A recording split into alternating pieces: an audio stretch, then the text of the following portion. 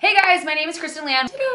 Today I partnered with Sephora to bring you the recipe on how to make your skin goals happen. As you figured out from the title of this video is going to cover everything from A to Z on how to create a great flawless makeup look and keep it that way. That's why I want to talk to you guys about multi-purpose makeup grippers. That is a product that doesn't do just one thing, but it's doing many different things for you and working for you in many different ways at the same time. My favorite primer right now is the Josie Maran Argan Finishing Balm. It comes in a fancy box like this. This is available at Sephora. Not only does it grip makeup, but it hydrates, it's anti-aging, it's vegan, it's cruelty-free, and it is amazing. Another use for this primer is that you can actually pat it into your makeup throughout the day to kind of like revitalize your skin and give yourself a nice glow. So after you've cleansed your face and applied your favorite moisturizer, I would suggest using a gel moisturizer if you are very prone to breaking out or getting oily throughout the day. Yes, even if you are oily, you do need to apply moisturizer. It's very important to keep your skin moisturized or it's gonna continue making oil and be like, I'm dry, make more oil, and then you will have an excess of oil. So I'm taking my Josie Maran Finishing Balm and I'm just pressing that into my face, kind of focusing that on my problem areas. After I've dabbed that around, I'm going to lightly rub that around into those areas and over the entire face, promoting good circulation. Poor blood circulation in your face can cause so many problems. It can give you dark circles under your eyes. It can make your face pasty.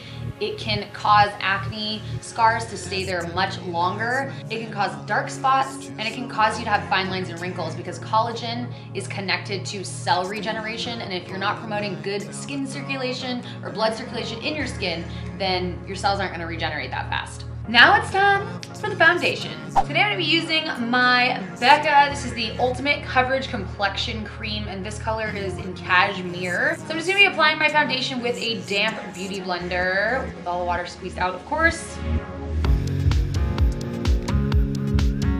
This is applying so nicely to the top of this. It's like, I don't know, it's not sticky at all. It just feels really hydrated, and I can definitely see foundation just sticking to it.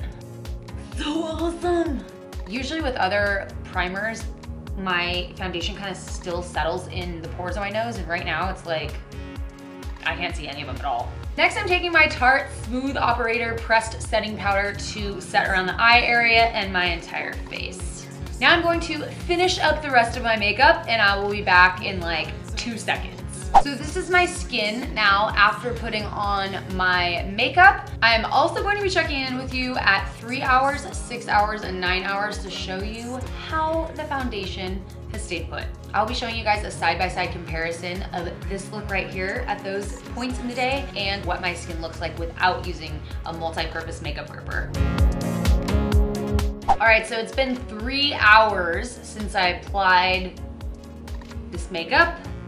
I have to say, it's pretty awesome. Typically, my smile lines are a lot more defined by this point. I have not touched up my makeup at all, except for my lip gloss. I reapplied that because I ate some food. 3 hour check-in. Where's my mirror? My pores are a lot more obvious, and these smile lines are starting to come out.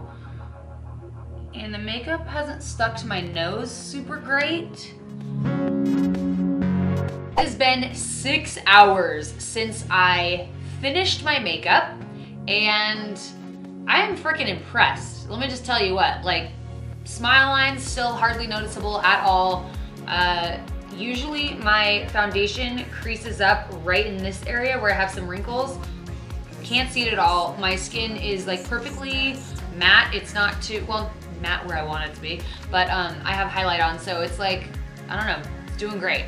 So at the 6 hour mark right now, I would say that my face is not hanging on to the makeup quite as well, especially on the forehead area here. I don't know if it's gonna show up on camera. Around the nose area, my smile lines are a little more defined than they were with the primer. I have lipstick on my face, excuse me. This is check-in number 3 at 9 hours. It looks the same. It almost looks identical as to when I actually applied the makeup. This is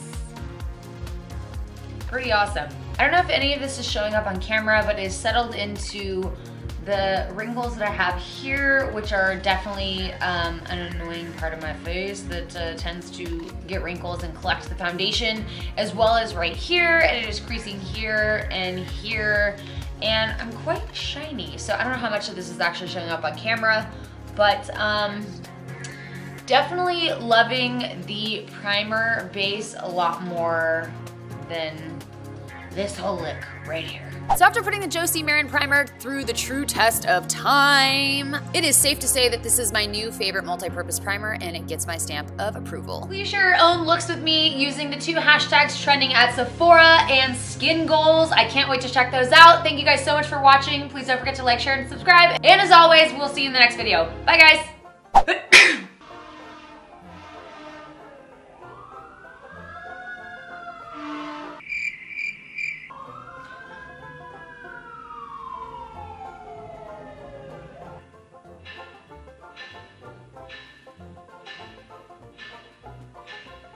Snapchat fam knows. You know. You feel my pain.